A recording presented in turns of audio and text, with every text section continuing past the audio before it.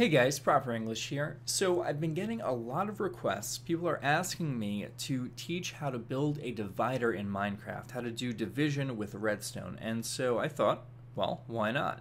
So this is a bit more of an advanced tutorial series, and we're going to take it one step at a time. The thing is, you're going to need to know a bunch of things before we get started, because like I said, this is a bit more advanced. It's not incredibly difficult, but you need to have a good foundation before you can get into this, because we are getting into a bit more complexity here. And so things you're going to need to know. You're going to need to know binary, you're going to need to know 2's complement, how to do addition and subtraction, and you're going to need to know multiplexes. I think that pretty much covers everything. I'm going to put links in the description to all of those concepts, and if you have any questions, feel free to ask me in the comments, send me a PM, I will get back to you and I will help you learn this. So, let's get started. Alright, so today we're going to start off by doing a binary division problem. In fact, that's going to be the whole video today. We're not going to get into any redstone. Right now we're just going through the steps that we're going to be building later. So the algorithm we're using is called conditional subtraction. Now this is the same algorithm that you run in your head when you're doing a long division problem with pen and paper and with decimal, right, in the decimal system. And we're just doing this in binary, and we're setting up a circuit that does it for us. So we don't have to do the steps in our head. The circuit knows what to do. And there are more complex ways to do division that are used in real life, but we're going to be focusing on this conditional subtraction algorithm because it's something you're familiar with and it's a lot more straightforward to build in Minecraft. Alright, so in our first step, what we're going to try to do is we're going to try subtracting our divisor from the 4th bit of our dividend. So we're starting to shift the divisor in and perform subtraction. And if this subtraction gives us a positive number, we would put a 1 up here. And the question we're asking is, does the divisor go into the dividend at least 8 times? And we're asking that because the 4th bit has a value of 8, and so if we can subtract our divisor from the 4th bit and get a value that's positive, that means that the divisor can be subtracted from our dividend at least 8 times. Alright? And of course, in this case, we get a negative result, right? So when we're subtracting our 2 from 1, we're going to get negative 1. And so we put a 0 up here for our quotient, and that's fine. We know that we can't subtract 2 from 10 8 times. So what we're going to do is we're going to shift the divisor over 1.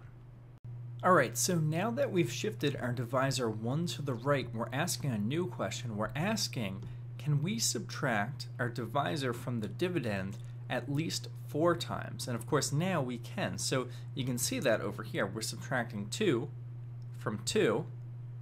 That gives us a 0. So that is not negative. And because that's not negative, we're going to put a 1 up here, and that says that 2 goes into 10 at least 4 times. And so now we pull down this bit from the dividend, and we're going to shift our divisor 1 more to the right. Alright, so now we know that 2 can be subtracted from 10 at least 4 times.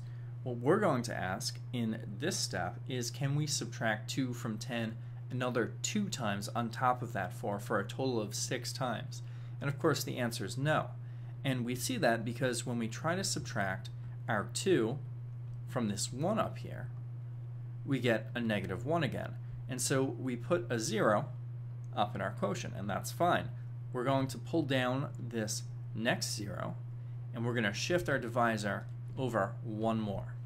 So now the final question we're going to ask is, can we subtract 2 from 10 1 more time on top of that 4 for a total of 5 times? And of course the answer is yes. We can subtract our 2 over here from this 2 up here, and we get a 0. That would be our remainder, so we have a remainder 0. And because we could perform that subtraction and not get a negative number, we're going to put a 1 up here in the 1 bit, and we get our answer of 5, or 0, 1, 0, 1.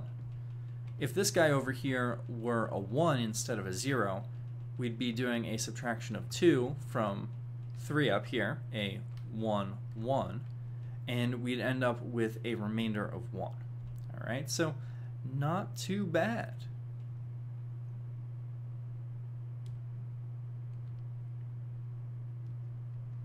All right, so we've completed the first step of learning how to do division with redstone. And as I'm sure you can see, this is exactly the same as how you would do division with pen and paper. If you were doing long division, this is what you'd be doing. Yeah, it's not terrible. We're going to get into some redstone next time, and we're going to learn how to build the basic unit of the divider called a conditional subtractor. All right, and I think once we do that, you'll start to understand what conditional subtraction means a bit more. Now, if you have any questions whatsoever, ask me in the comments, send me a PM. I am happy to answer them because it'll be cool to learn how to do this. Division is not something that a ton of people have done in Minecraft, so if you learn how to do it, you're going to be one of the few people who can, and that's pretty cool. So, thanks for watching. I hope you learned something, and I'll see you guys next time.